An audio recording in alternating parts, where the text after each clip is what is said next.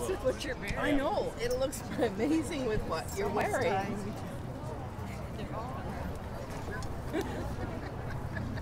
Okay, so we're back at the Artisan Show here with Janice at Olio Studios, and she has a customer here trying on one of her products.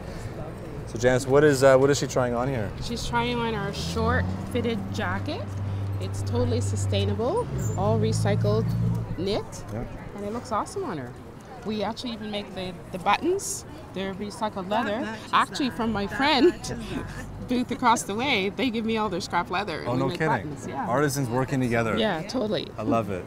Yeah. We look great. You're doing a great job modeling for us here. Thanks very much. Thank you.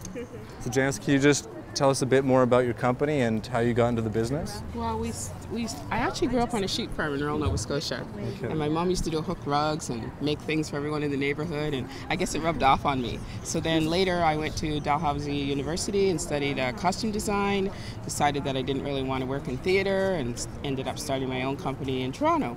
And basically, here I am today. Right. It's been wonderful. So what is it that you love about what you do? I love working with natural fiber. I love color. I love the vibrancy of the customers.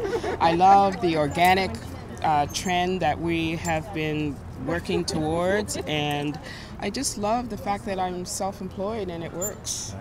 Well, thanks so much for having us here with you today at the Distillery District during the Artisan Show, and many reasons why an artisan may go into business for themselves. So Well, thank you so much. And thank you so much for speaking to me. Absolutely. All right. Pleasure.